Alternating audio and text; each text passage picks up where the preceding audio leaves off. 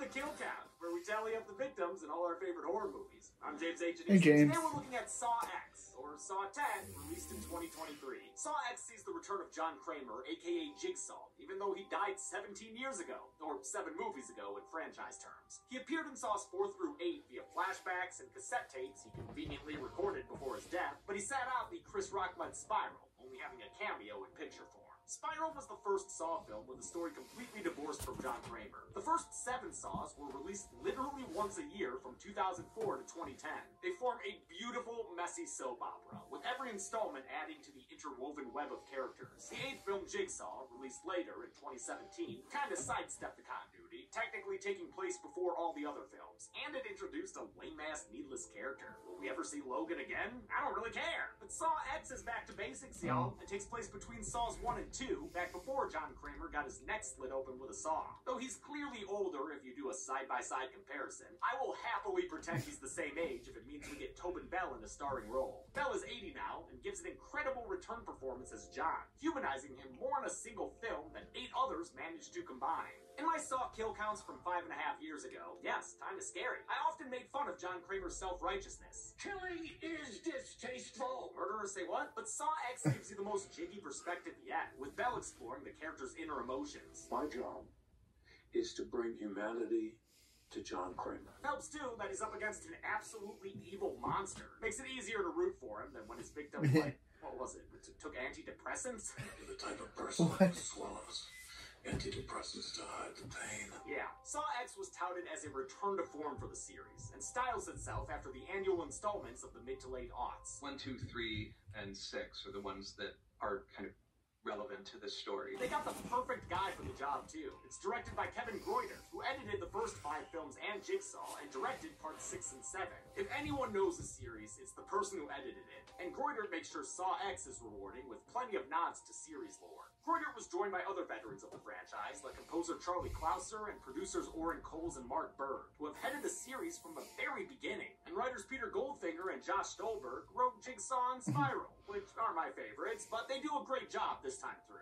On screen, we get a return of Shawnee Smith as Amanda Young, John Kramer's we're meant to believe we're meant to believe she's 30. The relationship with Kramer gives this film when she's like 50. Smith and Bell have 20 years of chemistry between them, and Saw X wisely highlights it. I just wanted to see them on screen together, doing their thing, and showing their love for each other. Even though it's a throwback, Saw X is also refreshing in many ways. It's quieter and more contemplative, especially I wouldn't believe that John is 60, which is what he was after the ending of the original Saw. And the man is like, what, 20? The first time a Saw film has ever specified its setting. I always joke that the series takes place in Cityton, capital city of state. The change in setting is a breath of fresh air, and gives us a nice taste of culture that helps it stand out as its own installment. I love the Saw series, and I love Saw X, way more than the 3 installments that came before it. It's got everything you could want from a Saw film, including, yes, plenty of traps and kills. So how's about we finally... Sorry.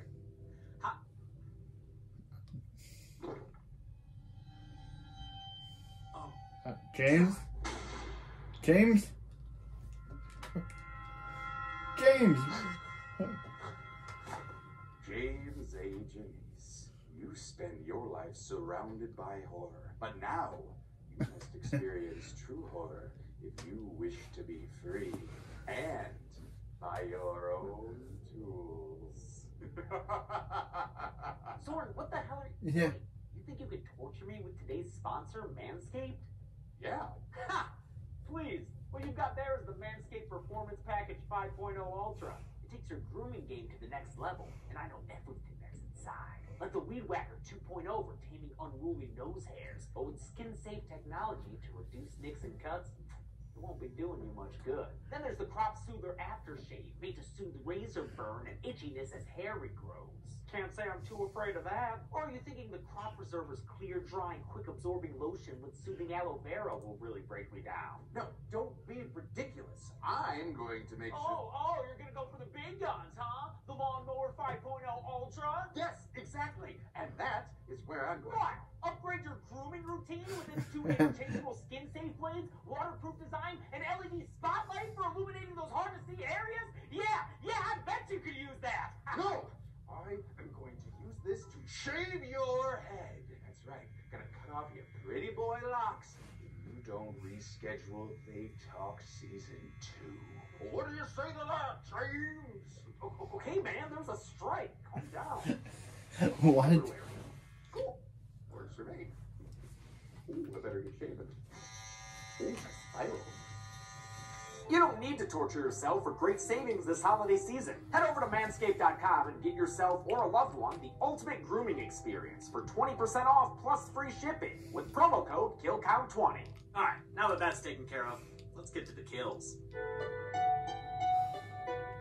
The movie begins with an old friend. Yep, that's me, John Kramer. Bet you're wondering how I got here. It's because of the cancer. As John waits for his latest MRI results, we get a title card that doubles as an assessment of his prognosis. Months. At best. Yep, that sucks. John does the things the dying are supposed to, like attend group sessions, but it doesn't leave him too impressed. So your advice to me is to die easy? He'd rather get jiggy with it and teach this hospital custodian a lesson when he sees him robbing a patient. That's a good way to get yourself trapped. I've had my eyes on you, and I do not like what I Look, see. it looks the trap from the poster. Just like that, we're back in Trap Town. For the crime of having sticky fingers, this guy's gotta break all 5 of his in under a minute. If he fails, his eyeballs will get sucked straight out of his skull. And pro tip, you don't want that. Instead of doing them all at once, this guy breaks each finger individually. When he fails, the trap follows his lead, sucking out his eyeballs one by one through them tubes. Looking like little ocular gerbil guys. It's all great fun, of course. But alas, turning this dude's head into a bowling ball is but a daydream. He escapes John's fantasies by second-guessing his ne'er-do-well.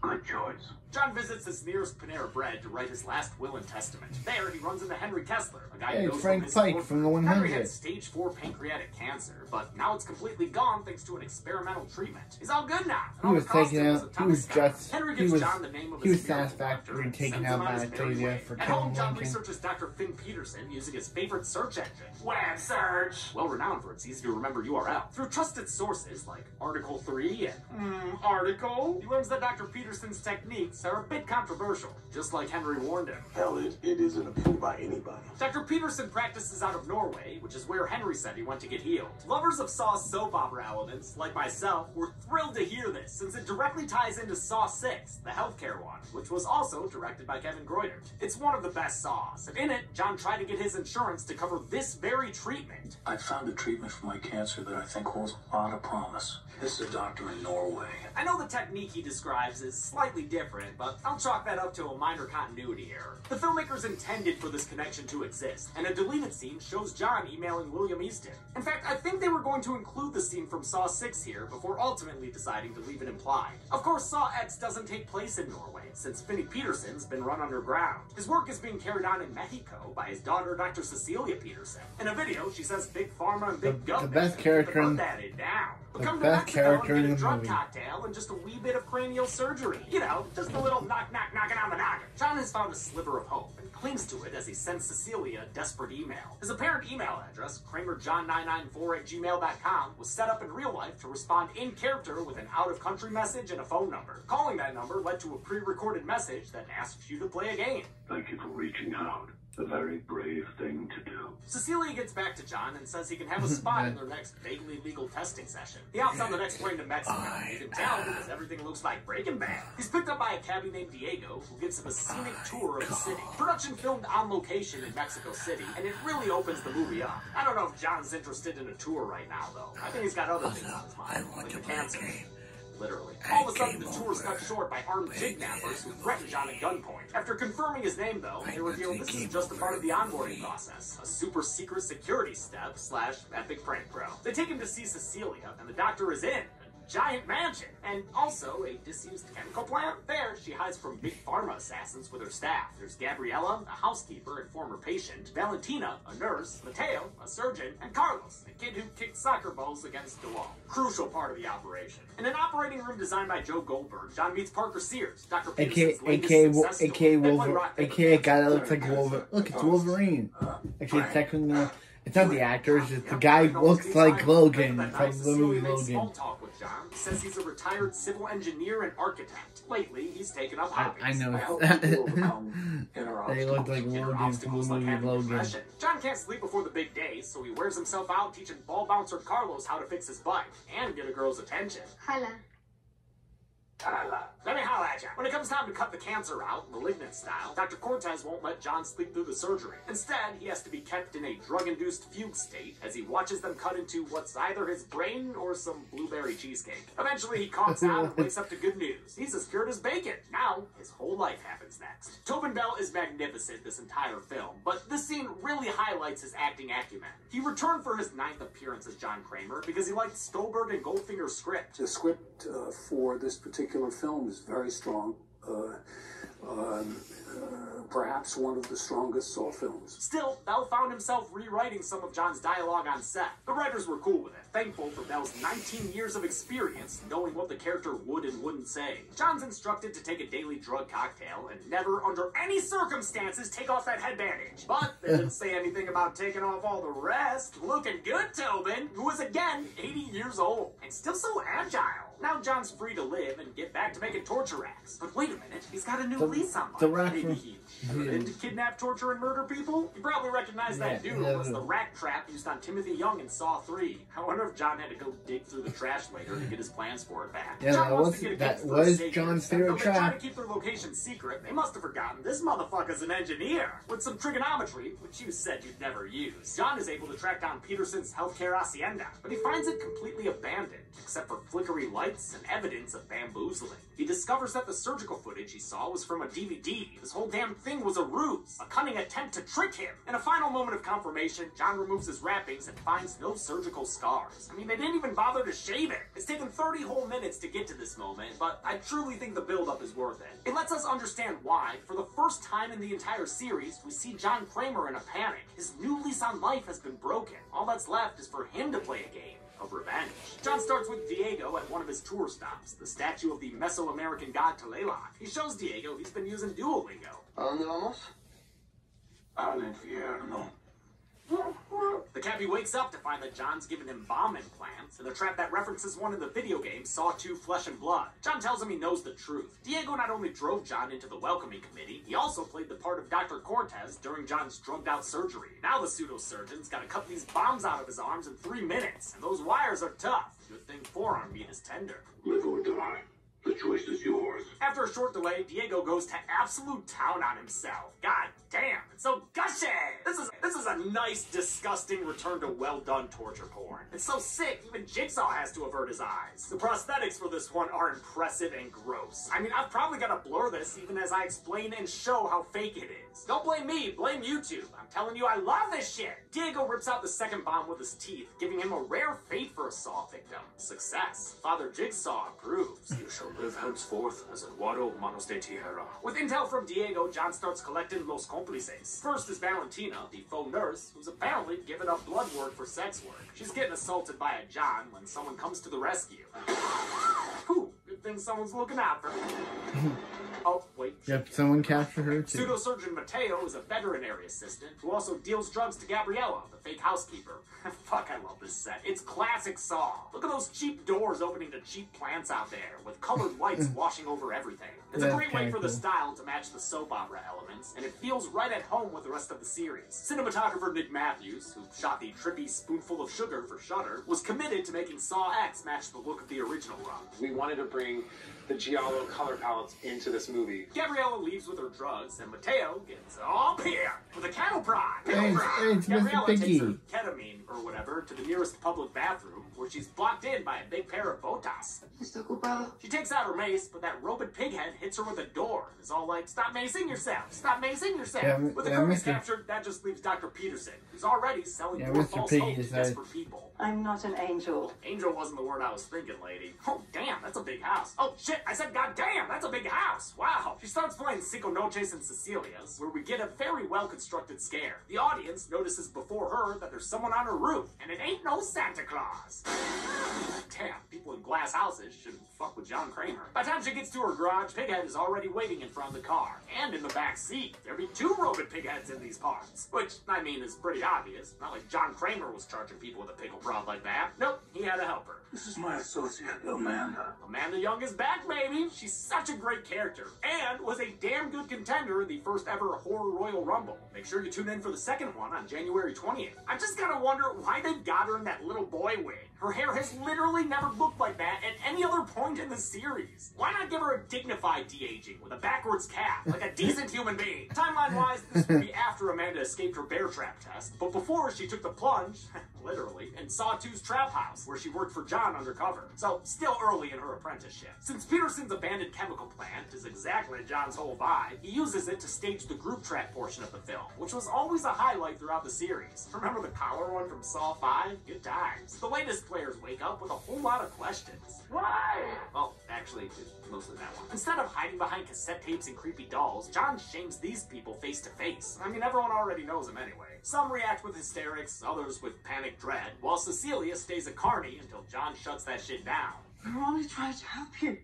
That game is over, and a new game's about to begin. Valentina is the first one to be challenged in a trap using a Geely saw. John says it's a bone saw named after its inventors, Ben Affleck and Jennifer Lopez. In classic Kramer fashion, he claims he won't be responsible if Valentina dies. Of course. And it'll be a good lesson, blah, blah, blah, blah. This is not retribution. Dude, you're a murderer who doesn't like me. Yeah, he's You're a still the same murderer. old self-righteous asshole, but it's You're a guy easier who to murders, sympathize with him who against doesn't like charlatans who murder. steal the last thing terminal people have.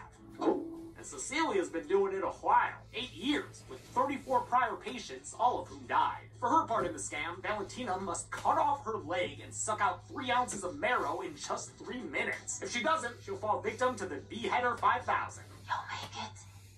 So long as you keep your head. Amanda, get out of there. She and John take their box seats to enjoy the show. Bell's performance here is the most convincing he's ever been as actually wanting these people to succeed and change their lives. The timer starts and Valentina's off to a bad start, but eventually Turner hits her leg and Turner gets to sawing the dang thing off. Back and forth now, Valentina. Keep a rhythm. Think Geely. Yeah, sure. Just imagine that you're essentially milking a cow. Yeah, act like you're puppeteering a John Wick puppet show. Eventually, she fully severs her leg and is able to stick this dental-looking hose into her stump. It sucks out the marrow, which begins to tip the scale since it's the cream of the blood. Ew. Despite her valiant effort, she doesn't deposit enough bone jelly. The razor moves forward and cuts her head off in a decapitation that feels extra deliberate and ghastly. Man, she was so close, too. Not a snooze button man, are you, John? I guess that's lights out for Valentina. This death was probably the most complex kill in the movie. Even in my 20-plus year career, that's one of the hardest gags that I've personally done. It took 3 whole days to shoot, starting with actress Paulette Hernandez using a real saw on her real leg with a protective pad underneath.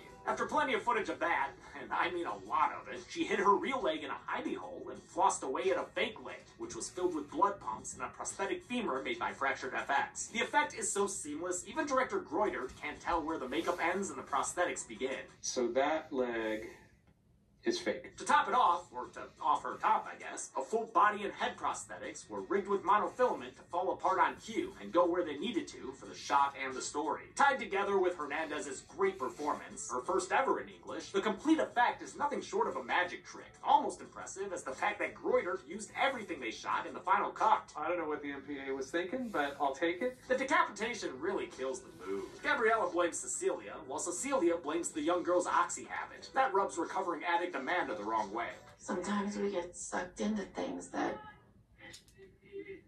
are against our nature. This is a more vulnerable scene than John and Amanda ever shared in the other Saw films. Amanda's still damaged and scared, like she was in the first movie. Listen, I'm not ready to do this without you. But disagreements over victim qualification will lead to her rebellious sarcasm we saw in Saw 3. We get to see this evolution since this is the first Saw that stars John and Amanda as the 2 biggest characters. Every other Saw splits its story between a trap plot and a cop plot, each of which have their own non-John and Amanda main characters who take up most of the time, especially when they're motherfucking slow. In Saw X, it's just these 2 and their victims, which I love. Groiter was happy they narrowed the focus too. The cops were starting to really bog us down. As for the victims, Cecilia's phone starts ringing in the middle of the room. It's out of reach, but she figures out a way to solve that little problem. You wanted a surgery, John? Here's a surgery for you. A full-on intestinal extraction. We have a rope. Damn, she cut up Valentina like it were arts and crafts time on February 14th. She evil. Valentina's tract may look like a dirty, disgusting nerd's rope, but it gets the job done. I love how Cecilia finishes pulling it towards her with a little ta-da! She calls someone and says a few Norwegian words before getting bad dog by Amanda. Look at this mess you made, bad dog! I'm surprised Amanda doesn't shove her face in it. All of a sudden, they hear someone yelling outside the factory. It's Parker Sears. Open this fucking door! John's former fellow patient from the UQ Medical Center is here and says he's also mad about being scammed.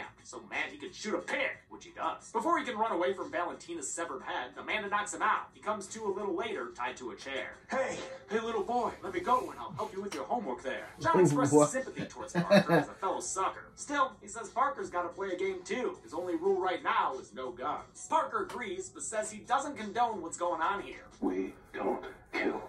You chopped a fucking head off. See, I always got YouTube comments saying that I talk too much about John being a murderer, but the movies won't shut up about it either. I mean, everyone involved, from Bell to the filmmakers, understand that the character is a hypocrite. You can hide behind this moral code that you seem to have or you think you have, but you are the one that's designing these traps. You're the one that's pushing the buttons. Amanda thinks Parker is a risk, but John reminds her that everything he's ever done has always gone perfectly according to plan, which, you know what, is true. Because of her sympathy for Gabriella, Amanda moves Mateo up to the head of the lesson line. Lucky for him, he's got a substitute teacher in the form of Billy the Puppet. Yeah!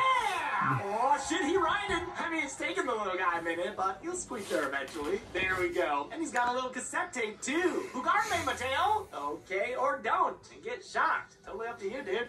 Hello, Mateo. Yeah, I thought so. Mateo's game requires him to use a camera pointed at his scalp to cut out gray matter from his brain and deposit it into a jar. Are you kidding me? John, you're gonna tell a guy to carve his own brain like a Thanksgiving turkey? That is insane, man. Insane in the membrane. Just like Valentina did, Mateo wastes the first good, minute of his time on the clock. After that, he puts Drill the skull and cracks his little egg open live on camera. Oh, this is must-see TV. Don't close your eyes so much, man. You're missing all the yolk. After exposing his brain, he starts, oh god, fishing out folds like he was trying to grab the last udon noodle with some chopsticks. He successfully grabs a big worm-looking piece of brain meats, but unfortunately, the trap doesn't end there. It's got to dissolve enough so its enzymes can, reveal a key.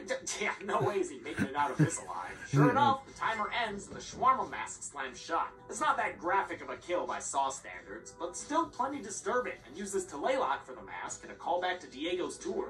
And the kill is still plenty disgusting for Parker. You guys are fucking sick. Yes, sick with cancer and moral righteousness. For Mateo's brain teaser, a fully practical dummy head was made of actor Octavio Hinojosa. He stood right beside it as he fished for lobes like a championship round of Gooey Louie. The traps in Saw X were built through collaboration. Most were designed by the writers, storyboarded by Kevin Groinert, and brought to life by production designer Anthony Stabley and a team of Mexican crew workers. And all that's just to get them made. Then you've still got to film a movie with them. Once you get into a trap, you're dealing with special effects, prosthetics, VFX, production design, lighting ultimately, and cinematography, and all of those elements have to, come together. For his part, DP Nick Matthews highlighted each trap with distinct colors and lighting, and used awesome camera moves like spinning it around on a lambda head. Billy wants to play with Gabriella now.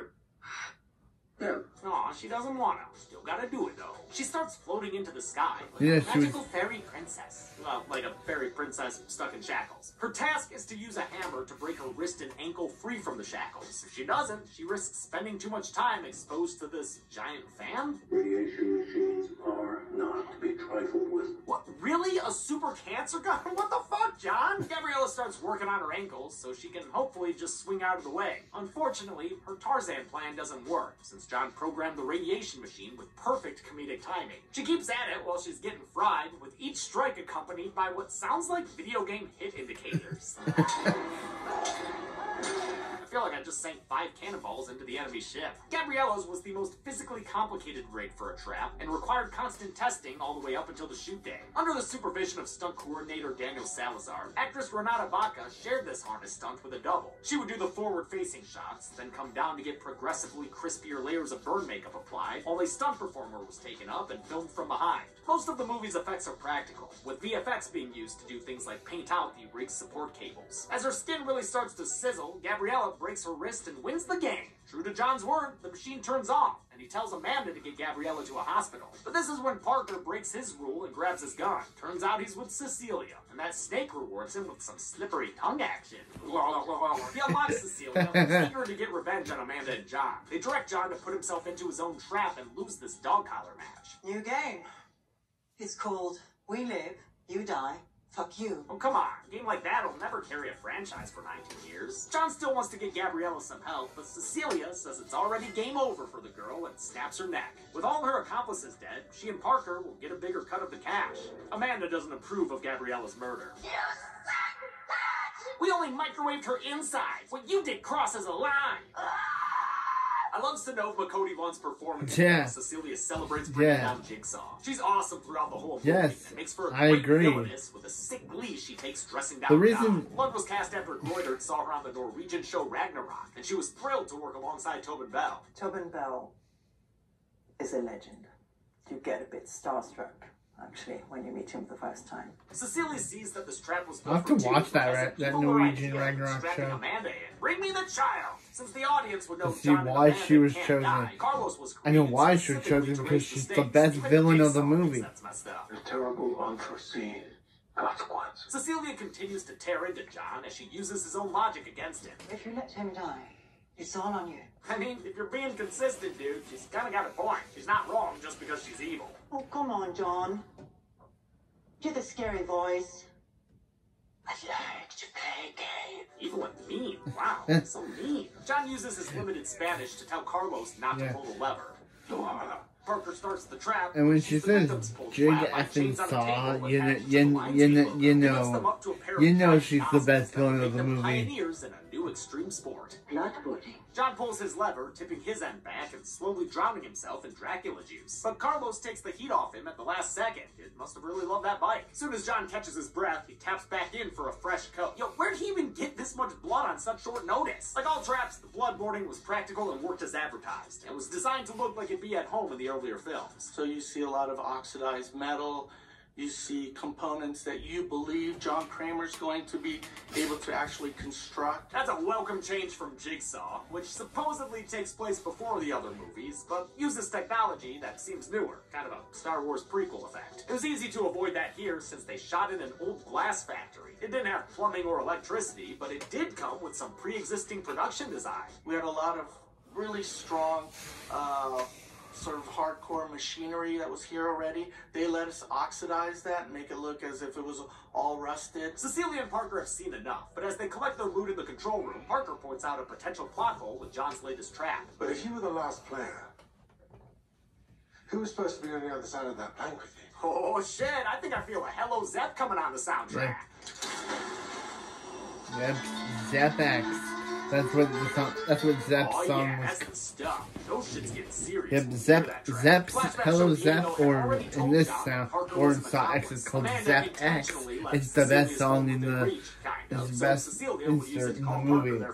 After he arrived and was knocked out, John took the powder out of his bullets, replaced the bag of cash with scathing Excel spreadsheets, and rigged the room to fill with poisonous gas. These jackholes have been acting like they beat Jigsaw. Never realizing that you have been the marks all night long. While they deal with that twist, Amanda lets John and Carlos out of their trap. The grifters predictably turn on each other and have a jagged metal fight for the only fresh air socket. Cecilia comes out on top when she stabs Parker in the gut and lets the poison gas boil him like a stovetop hot dog. John and Amanda get Carlos. He had the eyes of a Walking Dead zombie. Warrior, my boy. Well, that's enough to cover a lifetime of therapy. The survivors walk into the sunrise, leaving Cecilia Peterson alive? Wait, what the fuck? That's how it ends? I get that there are rules, John, but she's the evil mastermind. Should have torn her ass up like a piranha. We do get one last round of justice in the mid-credits scene with a faker who started it all, Henry Kessler. He finds himself and his scarless tum-tum strung up in horror's most famous bathroom. He's here thanks to Detective Mark Hoffman, one of Jigsaw's apprentices and main killer of Saw's, what were they, 4 through 7? Damn, he had it wrong. Earlier in Saw X, we saw John call him for help. Detective, I could use... And we never know what happened to Hoffman after Saw 7, so I'm glad that we got to see him in that, even though this was before Saw 1. Hoffman tracked down Henry Kessler, brought him here, and ends the movie using 2000 slang. I call that Epic bad luck. How many pre-kills did John Kramer rack up in this prequel? Let's find out and get to the numbers. Oh, not again. Trying to get to the numbers. James H. Denise, it's my job. Lie to me again and I'll empty this chamber into your eye. No, I'm not lying. My name is James H. Denise. I've been crapping jokes about horror movies since the title card a lot. Alright, it's fine. You're safe. Come with us to the numbers. Who are these people? That seems entirely unnecessary. Yes. Yes, it was. What? Only 4 people died in Saw X, consisting of 2 men and 2 women, giving us this even Esteban pie chart. If you compare it to the rest of the series, it's a new low, with 2 fewer kills than Saws 1 and 5. Saw X had a franchise high when it came to its runtime of 118 minutes, which worked out to a kill on average every 29.5 minutes. I'll give the Golden Chainsaw for coolest kill to Valentina because of all the moving, bleeding parts. The trap is great, the performance is great, the gore is great, everything's great. Dog Machete for lamest kill goes to Parker Sears because suffocation and a little acne isn't all that bad compared to losing limbs and or brain matter. As is tradition for Saws, I'll also be awarding the traps. Platinum Punji Sticks for coolest trap goes to the Hospital Custodian's Magic Eye Puzzle. Now you see them, now you don't see much of anything. There's a reason they use this thing in all the advertising. Rusty Mousetrap for lamest trap goes to Gabriella's weaponized chemotherapy. Even if you win, best case scenario, you're disfigured. Worst case, you also have cancer. That's fucked up, John. And also, as is tradition, I need to give this sequel a subtitle to help it stand out. You can't just have a Roman numeral, you know? So let's call it Saw X. Los Juegos de Jigsaw. And that's it. Saw X came out to the best reviews of the franchise. It grossed over $100 million. That's what it says on the budget of just $13 million. Franchise producers Mark Berg and Oren Coles already have ideas in mind for Saw 11, which will hopefully follow this film's direction. Until next time, I'm James A. Janice. This has been The Kill Count. Hey everybody, thanks a lot for watching the Saw X